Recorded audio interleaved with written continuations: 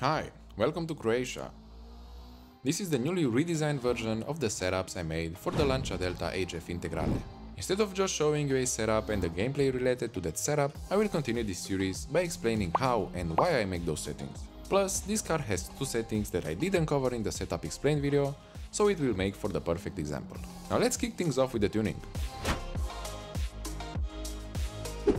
First, let's gather the only three pieces of information we know so far about the track. Surface is asphalt, it has a medium-high number of turns, and the race may be mostly uphill. How can I tell that right from the start? You may have noticed that the tracks are duplicated. At first, you go in one direction, and then you come back on the same track, but from the opposite direction. On this track, the starting elevation is lower than on the other one, meaning that the first one is uphill and the second will be downhill.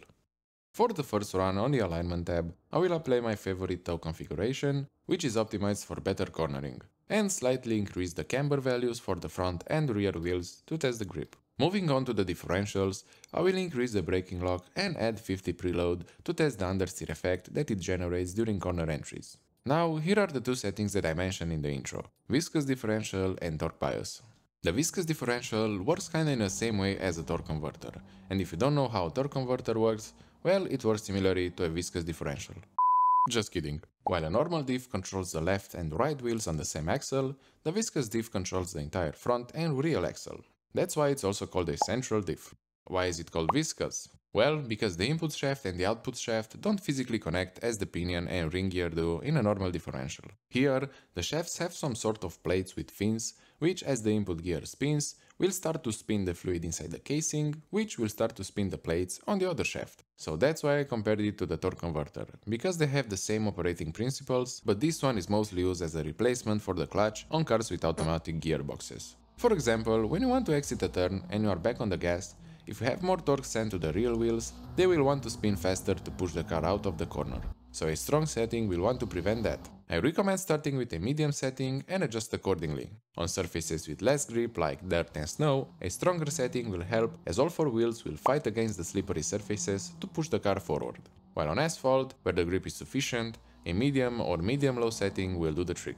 Torque bias is much simpler to explain. The way this slider works, it allows you to send more torque either to the rear or to the front wheels. Send more power to the rear wheels, and you will get a more rear wheel drive effect. So you can get better drive out the corners, but add too much power, and you will be more likely to spin out because of too much oversteer if you're not cautious enough with the accelerator. On the other hand, by sending more power to the front wheels, the stability may be improved by giving you more understeer and lowering the likeliness of spinning out. But the cornering will become worse the higher you go with this setting. So I will stay more on the rear wheel drive side. If I feel too much oversteer, mostly on low grip situations, I will raise the bias more to the center, but never on the front wheel drive side. Put the slider at the center at 50%, go left to send more power to the rear, and go right to send more power to the front. The next thing to configure are the dampers. This car only has slow bump adjustment, which is much simpler to set up, but it may not be as efficient at absorbing bumps and jumps compared to the newer cars with more sophisticated suspension systems.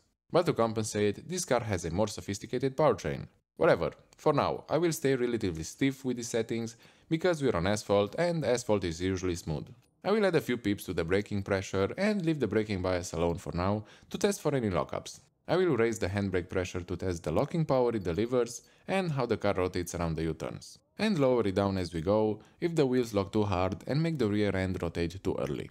In the gears tab, I will gradually lengthen all the gears, 2-3 pips to the second gear, 4-5 to the third, and so on, while on the 6th gear I will not go higher than 1 for now, because I don't think there are long enough straights to reach the rev limiter. And lower the final drive just a little. Last but not least, with the surface being asphalt, I will lower the ride height all the way down, leave the springs alone for now, and stiffen the ARBs to reduce the amount of body roll. Now let's head to the track. 3, 2, 1, go. Slide left, extra long, 80.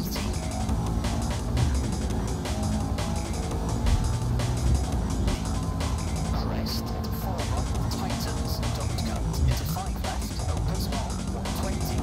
Right, slide left, 60, 5 right, half long, 50. Slowing, crest, 40, open air, left, 30.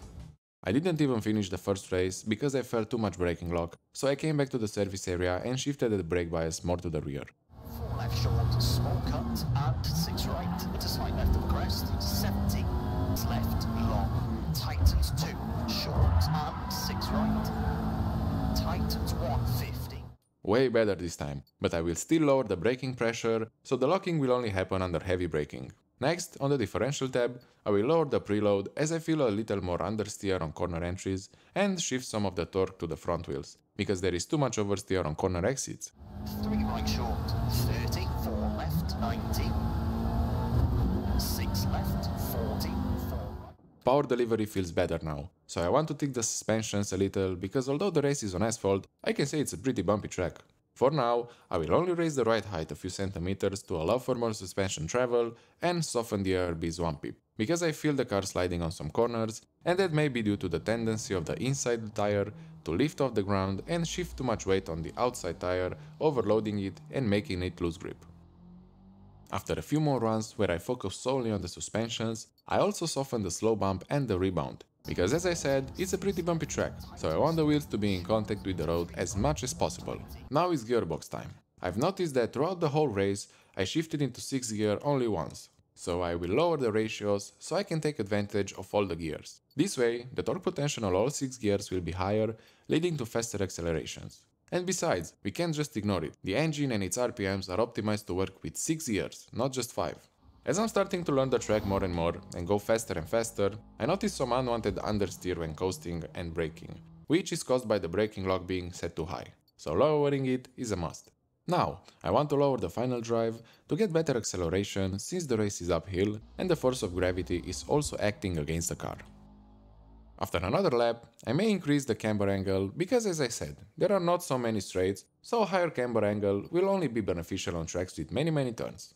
After more testing on the alignment, I had to lower just a little the camber value and tweak the toe angle as well. The only thing lacking is a little more acceleration, so I will lower the final drive again.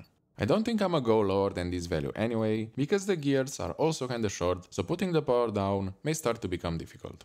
Not long after the last major adjustment, with only small tweaks here and there, this setup put me well into the 4th place, with just 3.5 seconds of difference between me and the 1st place. So it's safe to say that this setup performed quite well.